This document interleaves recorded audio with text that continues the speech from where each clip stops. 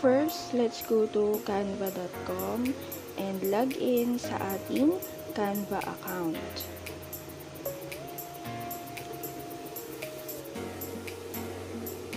So, this is our homepage sa Canva. Let's scroll down sa ating homepage para makita natin yung iba't ibang designs na pwede nating magawa. And then, let's click create a design. So, nandito lahat yung projects na pwede nating gawin sa Canva. Today, ang gagawin ko ay Facebook post.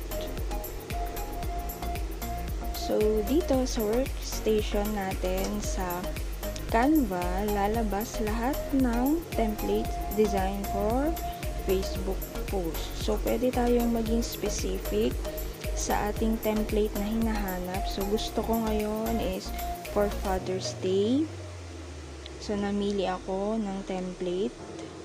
Lalagyan ko siya ngayon ng title dun sa tabi ng share. So, Father's Day card yung title ng aking project. Next, dahil hindi ko gagamitin yung picture na nakalagay, magdi-delete image ako, di-delete ko yung picture, and then gusto ko ring matanggal yung shape kung saan nandun yung picture, delete grid. And ako ay mag-upload ng bagong picture from my gallery.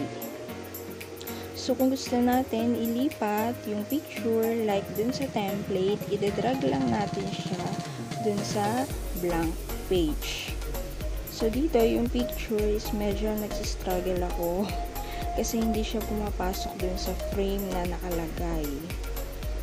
So, kapag i-resize natin yung picture, ang gagawin lang natin is drag up or down para ma-resize siya. Dun sa four corners ng picture, i-drag up or down lang natin siya. And kapag gusto naman natin siyang i-crop, dun naman tayo sa gitna, i-crop lang natin yung picture dun sa gitnang line. So, kung gusto natin siyang bawasan, yun lang yung i-click natin, yung nasa gitna. Okay, so naayos na natin yung images natin, napalitan na natin.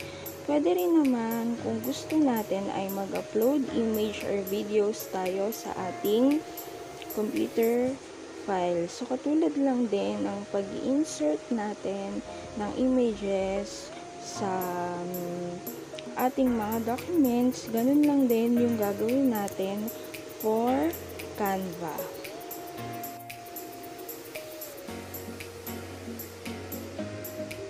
Next naman ay ang ating gagamitin ay elements. So, para maging specific tayo or makuha natin yung design na gusto talaga natin,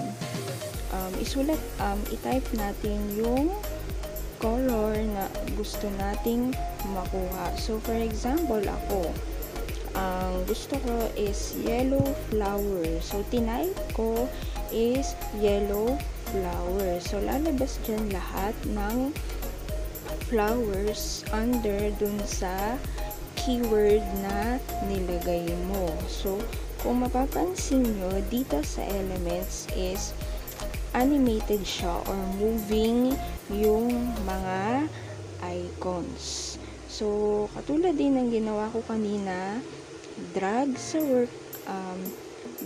dun sa template and then resize, click up or down para mapaliit or mapalaki yung element.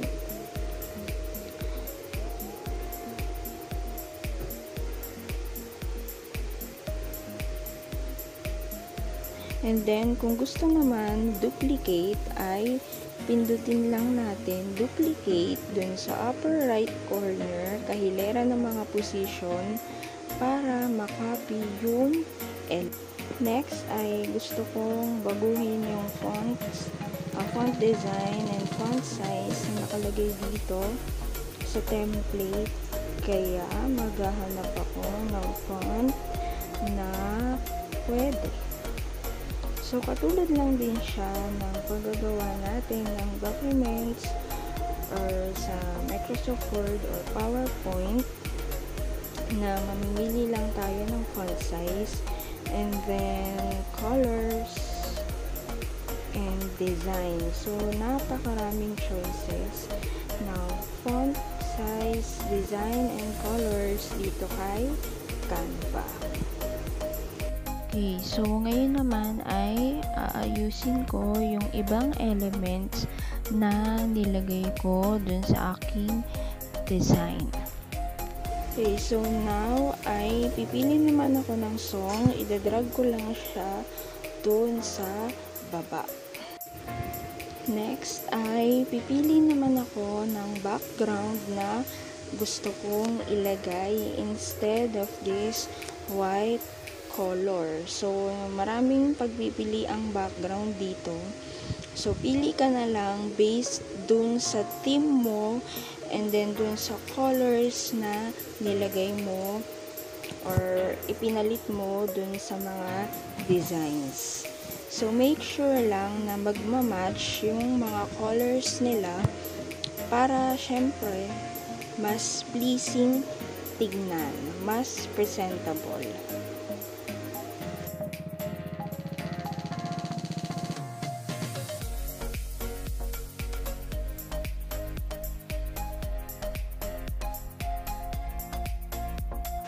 Alright, dito sa folders, makikita natin yung mga files na naka-organize. Next is yung mga social media apps na pwede natin i-link kay Canva. Alright, so sa akin, nilink ko yung Bitmoji account ko. So, lalabas dito yung mga pictures sa aking Bitmoji.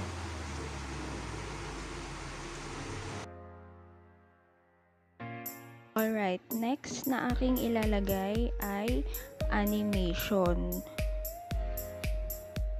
So, meron ditong mga animations na pwede nating magamit. Before natin siyang i-click ay meron siyang preview para makita na mo kung yun ba ay aakma dun sa presentation mo. Okay, so namimili lang ako ng animation na gusto ko. So, automatically, masasaved as video yung presentation ko. Although, Facebook post yung kinlik ko kanina. Naglagay ako ng music and then now, naglagay ako ng animation.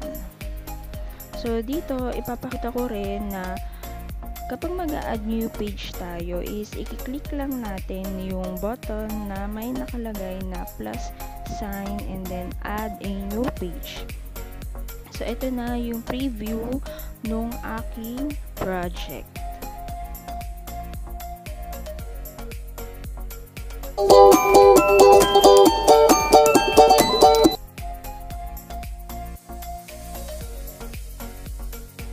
Alright, so tapos na ako sa pagdi-design ng project ko. So, meron akong options dito kung gusto ko siyang i-share sa aking class. So, ito yung preview ng aking nagawa. So, pwede natin siyang makita after natin gawin or kung gusto rin naman natin siyang i-post sa ating Facebook page ay ililink lang natin yung ating FB account or yung FB page. And then, mapopost na yung gawa. Or, pwede bang file format na gusto natin sa ating project. So, ako, automatically, magiging video siya. So, gusto ko siyang maging video, kaya, click download. And may two options, whether video or GIF.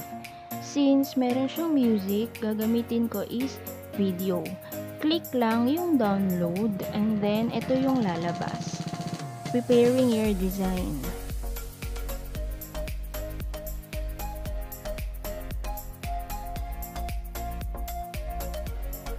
Alright, so kapag successful na ang ating pagda-download, your design has been published ang lalabas.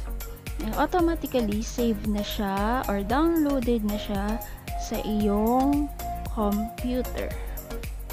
Go back to home and then click all your designs.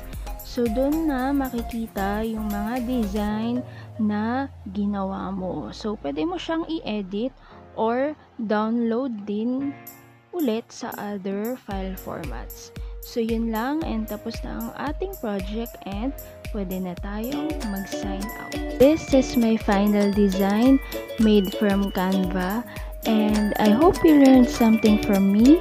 Till my next video. Bye!